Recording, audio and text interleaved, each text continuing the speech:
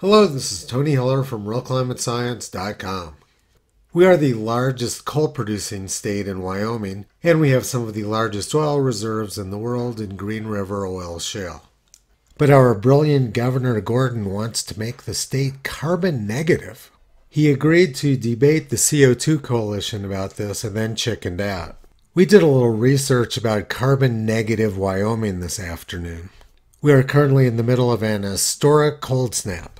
It's extremely cold with wind chills of 30 to 40 degrees below zero, and we're expecting a lot of snow the next couple days.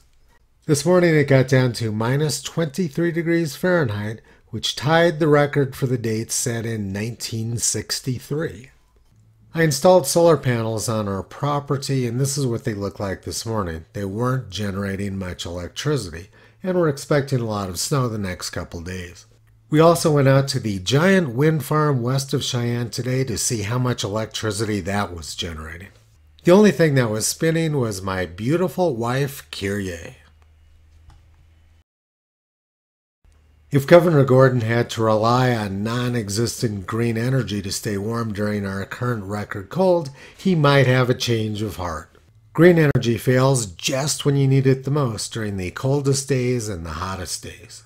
We're hoping that Governor Gordon will go the way of Liz Cheney. Toto and the puppies are staying warm tonight in our nice fossil-fueled powered house. You can visit them on the web at realclimatescience.com.